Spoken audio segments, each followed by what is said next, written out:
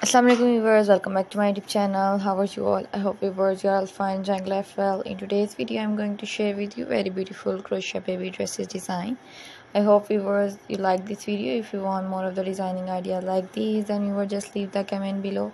I will upload more designing ideas like this for you on the YouTube channel so that you can watch it and gain information from it. Crochet work is also very informative and very budget friendly process. If you want more of the designing ideas of crochet work, then you will also leave comment.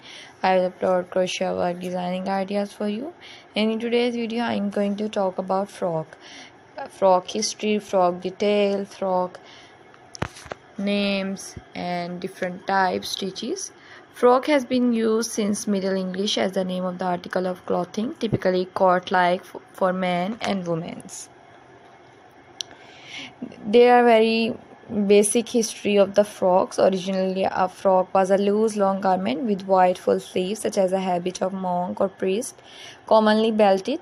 Throughout the early modern period, frock continually applied to a various type of clothing, but generally denoting a loosely fitted garment. In practice, seem lingering, ranging in style from resembling a banyan to a tunic. From the 16th century to early 20th century, frock was applied to a woman's dress or gown in the fashion of the day, often indicating an unfitted, comfortable garment for wear in the house, or a light overdress worn with a slip or underdress. From the 17th century on, a frock was a thigh or full-length loose outer garment worn by shepherd, workmen, and farm worker in Great Britain. Generally of heavy linen with a broad flat collar, now usually called a smock frock.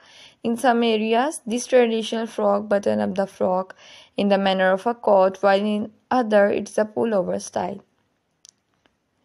As such, frock remain a dense knitted overgarment worn by sailors and fishermen as jersey frock, now usually simple called jersey.